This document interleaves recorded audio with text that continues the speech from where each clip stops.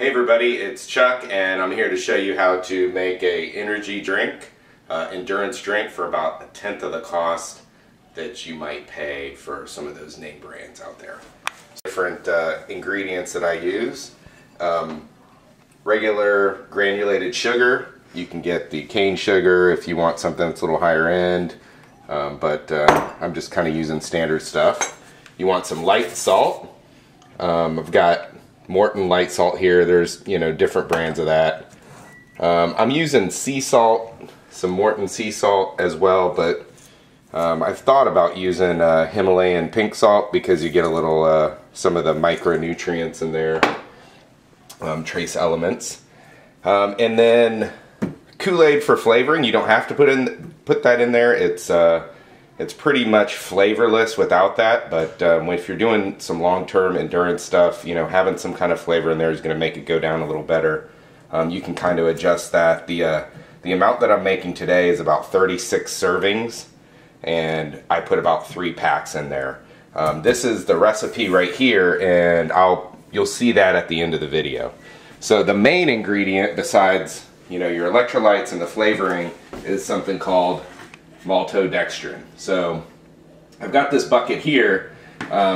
You can get maltodextrin in 50-pound sacks for about $60 on Amazon. You can get some higher end maltodextrin for about $3 a pound. But if you get it in bulk and you get something around 50 pounds, you're looking at about a little more than $1 a pound.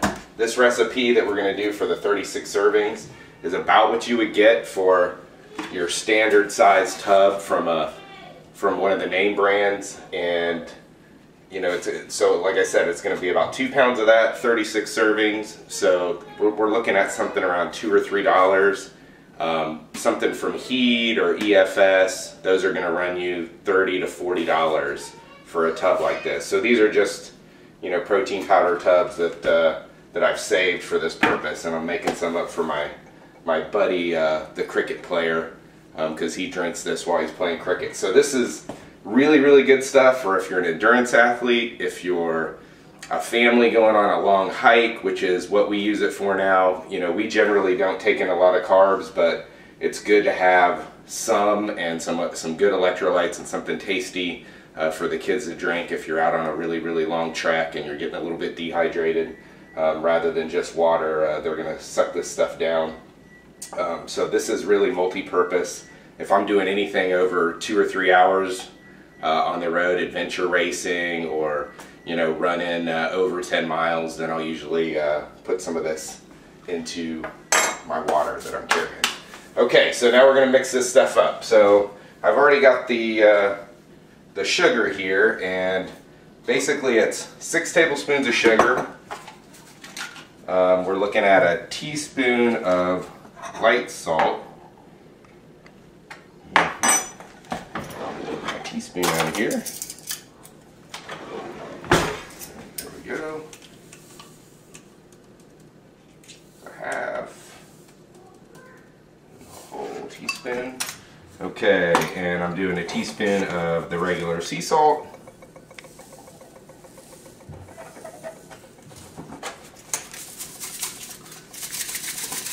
Caked up in there.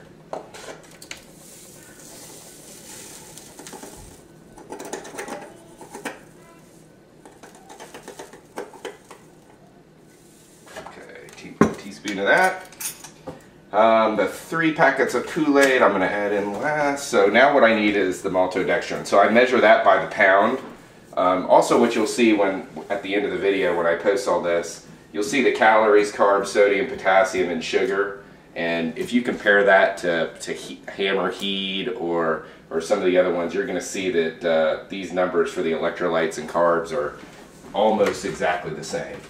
And I got this recipe several years ago off the internet, so you could actually probably find it out there. I think I've tweaked it a little bit. So I'm going with 2 pounds of this stuff here. By the way, if you do order the maltodextrin, it's a good idea to get some food grade buckets because it generally just comes in in a sack, so you want something that you could store it in long term because it's going to take you a while to use that up.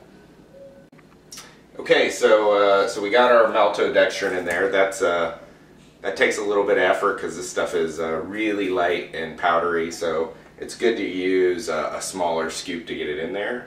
So you probably want to use one of those Pyrex scoopers or something. That's what we use. So now I'm adding in the sugar and electrolytes, and I'm going to add my 3 packs of Kool-Aid. Now this is going to be good because this is giving us some extra vitamin C also. Alright, so let's see here. Dump that in there. Now, once you get all that in there, the key is just taking some time to really mix it around.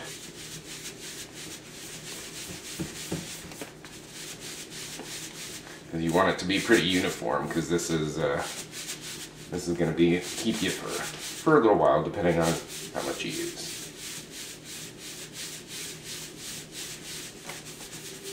And I'd probably mix that up for 2 or 3 minutes and probably shake it around before you use it each time.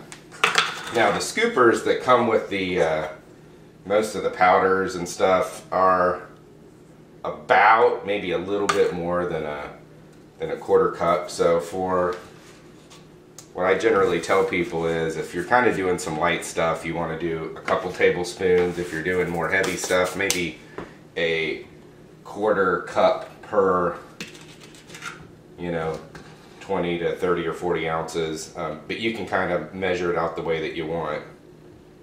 Now the thing about this stuff is, kind of freaks people out if they haven't used it, is it doesn't have some of the anti-caking properties and kind of additives that some of the commercial variants have. So when you first put it in there, it kind of clumps up, and it might take it, well, that's separated pretty quick. Sometimes it takes a couple minutes for it to separate, but there you go. Make a couple of those and put them in your bike, or put them in your backpack or your Camelback, and you're good to go. And it's delicious.